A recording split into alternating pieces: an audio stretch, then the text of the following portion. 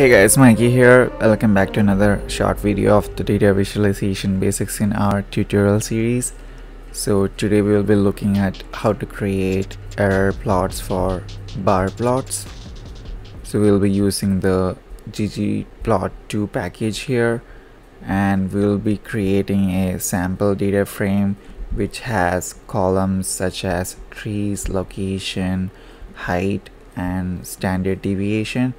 So we need something like standard deviation or mean or some parameter like that, which will be useful while creating error plots, because ultimately what we want to show through the error plots is the variability in data, something like error or uncertainty, which tells us that like how much the data which we have is different from the reality.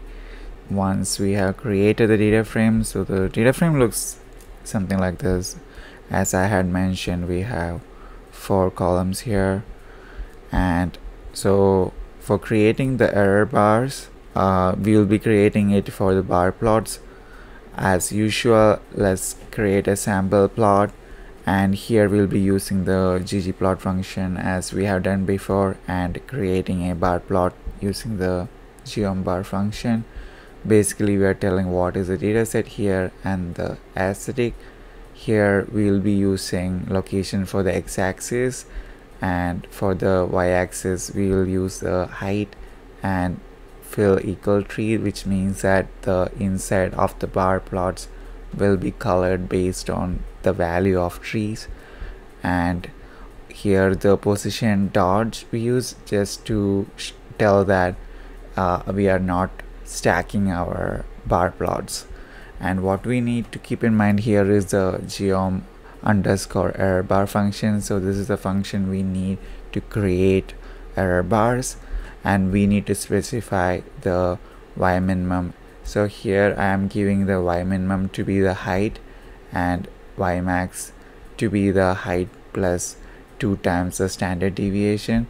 We can also give something like y minimum equal height minus 2 times the standard deviation, or just minus 1 term the standard deviation, or maybe something like mean minus standard deviation. So it's up to you. You can change the values here based on your need, and we are telling what's the width of this error bar should be, and again we are positioning to make sure that they are not overlapping and it's being balanced when we have multiple error bars, and we provide a color for it.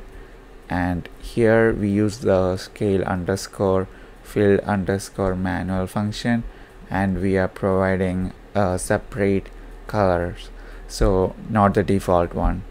Maybe we'll run this code so that it will be more clear. So yeah, this is our final result. Like I had mentioned, we gave our 2 colors, cornflower blue and yellow green, so that's the color which is used here, or else they will just choose some default color.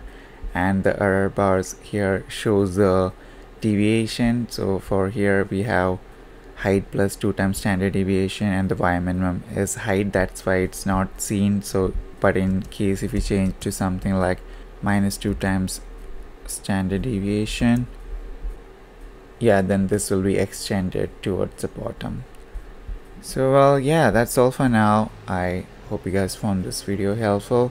Let me know in the comment section if you have any other queries or would like to know anything specific about the function which I had mentioned. Till next time, ciao.